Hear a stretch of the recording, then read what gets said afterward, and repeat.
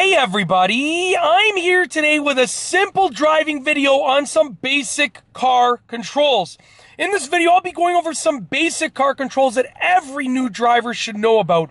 If you're an experienced driver, you probably already know about most of these controls, the majority of these controls. Hopefully you know about all of them. But for the most part, as a new driver or a beginner driver, you should start to really learn about these. Let's get right into the video. First and foremost, I want to go over the pedals. Now, the video might just get very, very grainy right now. The quality might go down because it's pretty dark down there. As you can see, there are two pedals right here. This is an automatic car. Now, the first pedal over here is the sort of longer one, the taller one. That's the gas pedal. If you push that, that's going to cause your car to accelerate. This one over here is the brake pedal. This wider one is the brake pedal. It's going to cause your car to slow down and come to a stop. You have go and stop, basically. In a manual car, you're also going to have a third pedal, which is going to be called the clutch pedal, which is going to be the one all the way to the left, and it's going to allow you to change gears and start moving the car and so forth. Moving up over here, we actually have the key slot. This is what is used to start and stop the car. Very simple and straightforward. In some vehicles, you're also going to have a push button start system instead of a key slot, and in some vehicles, you actually have both a key slot and a push button start system. Kind of confusing, I know, but you know what? Hey, it's modern technology. Awesome, awesome benefits.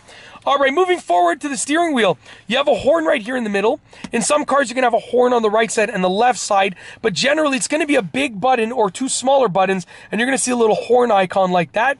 We have all of the steering wheel controls, but these ones are going to be unique to this car, and every car that has steering wheel controls is going to have a very unique perspective of those controls, so I'm not going to go over those with you. But this is the steering wheel. This is what is used to steer the car right and left. If you turn it clockwise, it's going to steer right. If you turn it counterclockwise, it's going to steer left. Very simple.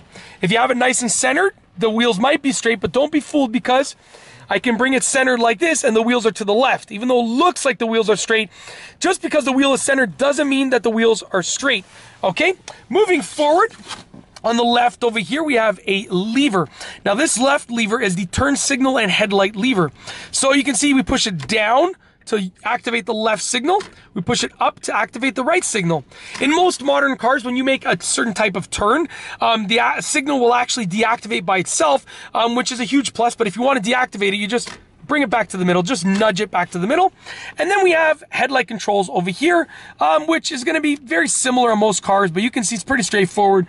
We have off, we have automatic mode, we have the interior lights, and then we have full headlight mode. It's up to you which one you want to use. I just leave it on auto, keeps it simple. The car pretty much decides for me, but it's very useful to know how it works. Moving on over here, let's lower the steering wheel a bit so you can sort of see this. Actually, it lowered the entire thing. That didn't actually make sense. We'll turn the steering wheel. Over here, we actually have the windshield wiper knob. So if you pull this in, it's actually going to spray some windshield wiper fluid like that. And then you can control the speed of the windshield wipers by moving it just like this. Very simple. Generally speaking, you'll see the controls here. You can see mist, off, auto, low, high. This is the interval, so how often you want the windshield wipers to be going in automatic mode. You know, pretty straightforward for the most part. Moving on over here, what we have are the climate controls. Very simple. You could turn up the air, turn it down, select where you want the air to be going, select the heat or cold, and then you have some options here. You have air conditioning, you have the rear defroster, and then you have the circulation mode.